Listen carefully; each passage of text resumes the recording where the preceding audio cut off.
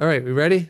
Okay, let's go. We can jump into James and call it a night tonight. Okay. James was Jesus' brother. That's good. All right, here we are. Book of James, the son of Mary and Joseph. He was the half-brother of the Lord. And this we find in Mark chapter 6, verse 3.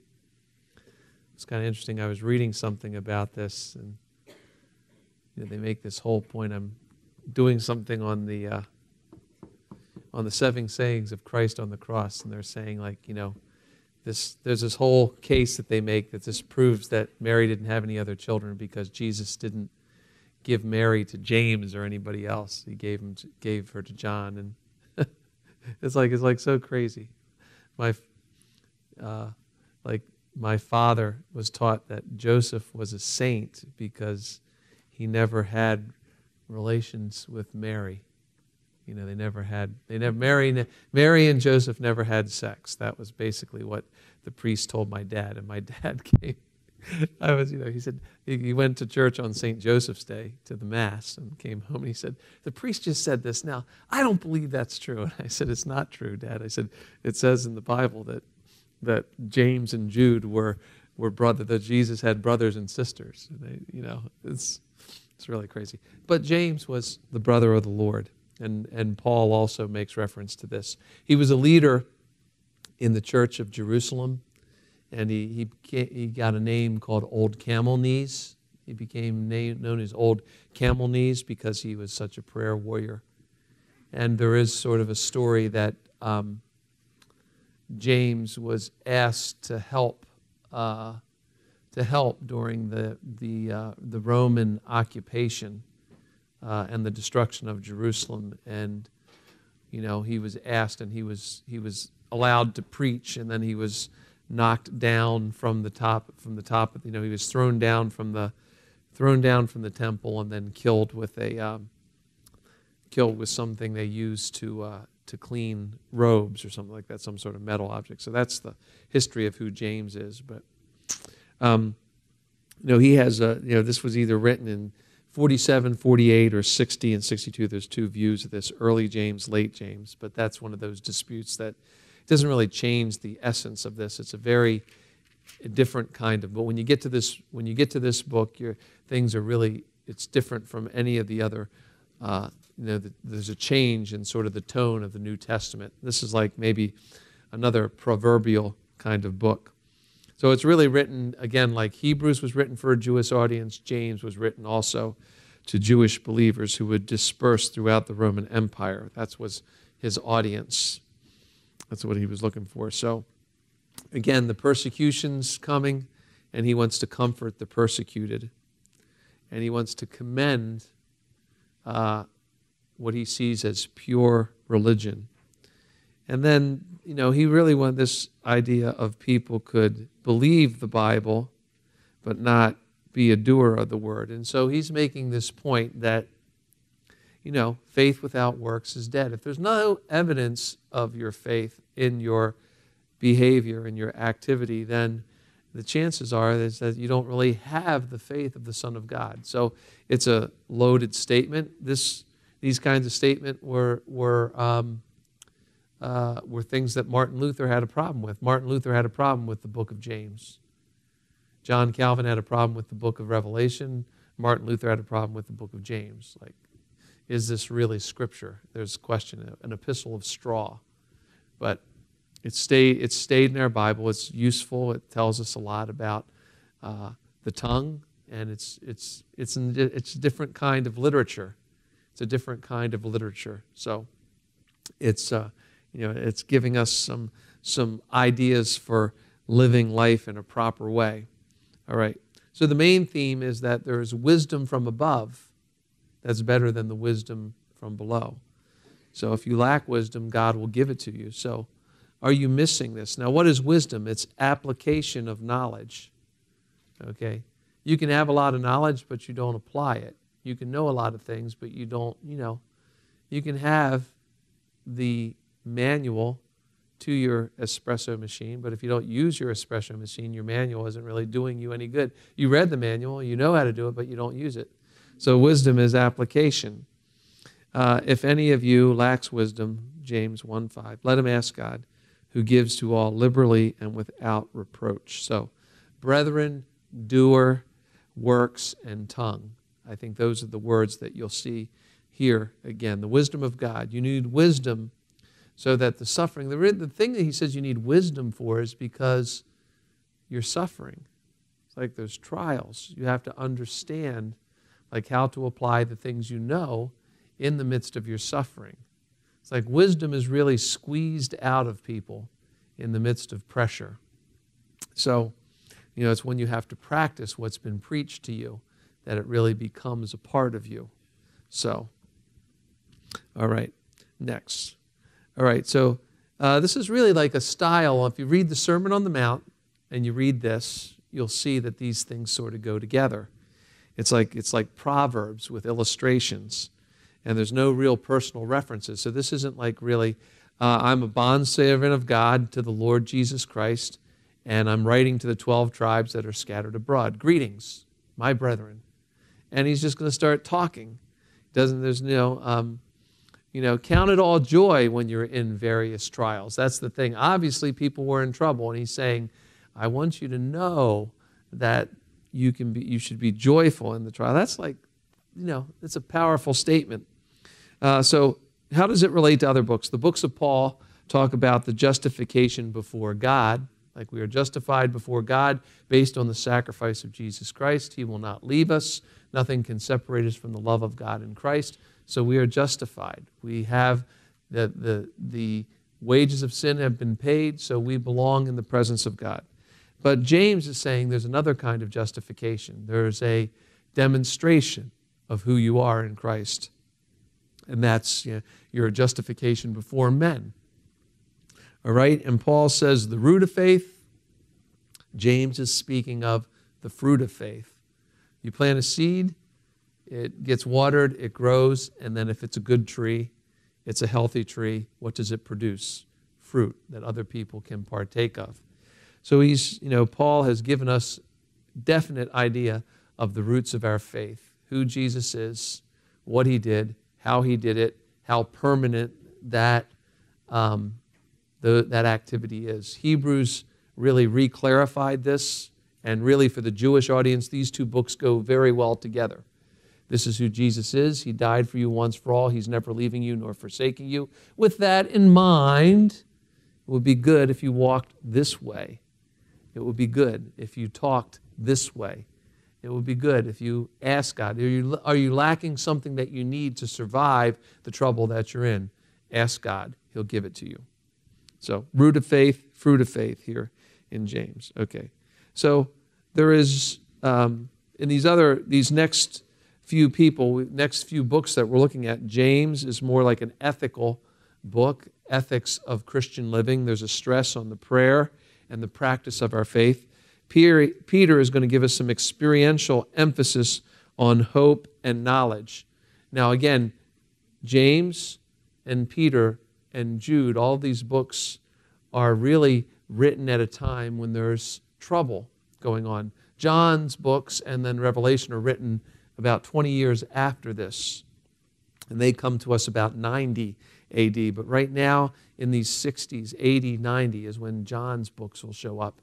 But James right now and Peter, James and Peter are writing to people who are nearly always in trouble and trying to stay focused on the faith. So ethical practices while you're under trouble. Peter is going to talk about the inner experience while you're going through trouble. Remember who you are, Peter will say.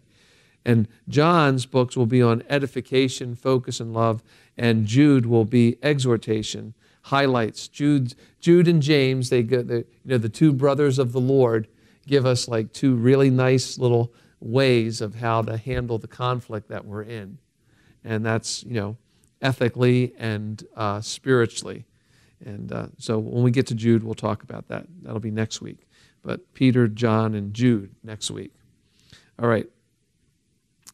James chapter 1, the first part, patience in trial, and the best way to learn and develop patience is to practice the truth. It's like they go, James is making a really profound kind of statement. And I think the thing is, why did Martin Luther have such a problem with this? Because he had been so oriented in a works system of practice as a monk and as a Catholic believer, that when he became a believer in Jesus Christ and the gospel of grace, he had a hard time with anything that gave him memories of what he used to live under. So just think of people, and when they say some of those things, just remember what I said earlier about all men. All men have issues. You live with them long enough, you'll find out just what those issues are. And so Martin Luther had an issue with this, and it's Scripture. God has said that this is the Scriptures. Patience in trials, practice of truth. Chapter 2, partiality, that's like, prejudice, bigotry, these kind of things, class warfare, these things are rebuked, and productivity is revealed. Who is the productive person? That's, the perfection of the tongue. How can you be a mature believer? A mature believer is one who knows when to talk and when not to talk. It's pretty simple, And then chapter 4, the root and remedy for sin. And then chapter 5, earthly treasures reviled, perseverance in trials. Don't think of what's coming for you. All right. So these are, okay, so James, remember the poor, faith evidence. Like if you ignore the poor, this might be an evidence that you don't really have an active faith going on inside you. Faith without works is dead. Works without faith are dead. So, they go together. There's the root and the fruit. It's a mystery.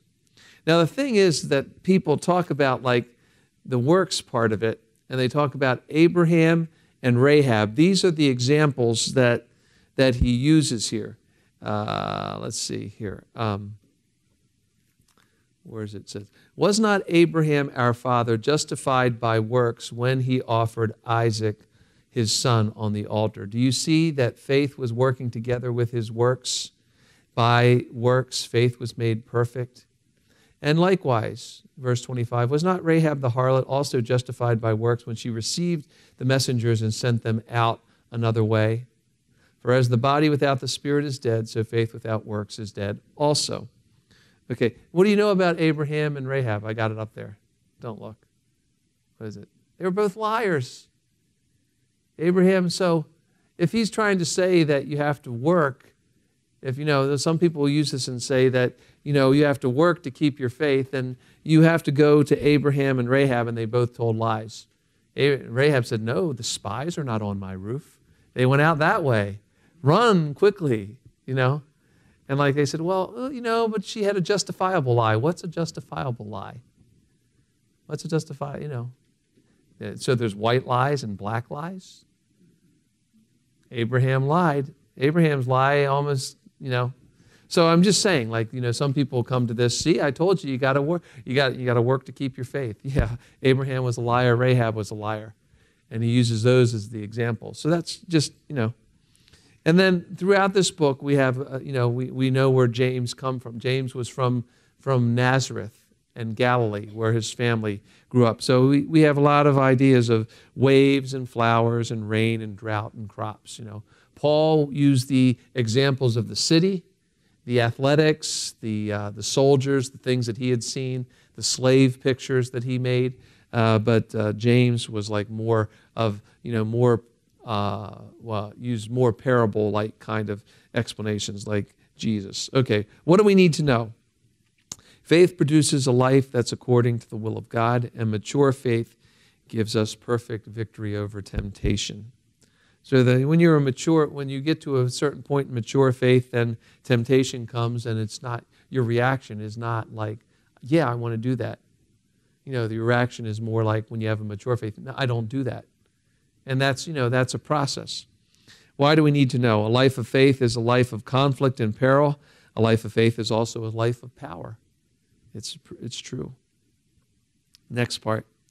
What do we need to do? Let faith kill the class distinctions. Like we don't have a class system. Let faith kill strife, and let faith produce true communion. And why do we need to do this? It reveals the superiority of Christ's kingdom and our resistance. Resist the devil, he will flee from you. Resist the devil. Okay, let me give you your lasting lesson. And this is really the tongue. My brethren, let not many of you become teachers, seeing that we shall receive the stricter judgment, knowing that we shall receive a stricter judgment. For we all stumble in many things. If anyone does not stumble in word, he is a perfect man, also able to bridle the whole body. Indeed, we put bits in the horse's mouth, and they may obey us, and we turn their whole body. Look at ships. They are large, driven by fierce wind, but they are turned by a very small rudder. This is the point. Even the tongue is a little member and boasts great things. How great a forest a little fire kindles. The tongue is a fire, a world of iniquity. And so the mature tongue is the product of a mature heart. Psalm 141 tells us this. Psalm 141 says, Lord, I cry out to you. Make haste to help me. Give ear to my voice when I cry out to you. Let my prayer be set before you as incense, the lifting up my hands as the evening sacrifice. Set a guard, O Lord, over my mouth, and keep watch over the door of my lips. And do not incline my heart to any evil thing. Okay, that's the prayer. Lord, set a guard over my mouth and keep watch over my lips. That's the thing. There's a thing that we need to understand, that words do something. That was the message of our church last night, the message of the silly string. Did you see me get sprayed with silly string? Okay, yeah. That was the message. Words do something. They get on you. They get in you, and they create some problems in your consciousness. So be careful with that. Like, be careful what you say. Be careful what you receive in what people are saying. So put away these things that you think to put away these things. Envy and sow peace. Put away envy and learn to sow peace into your heart.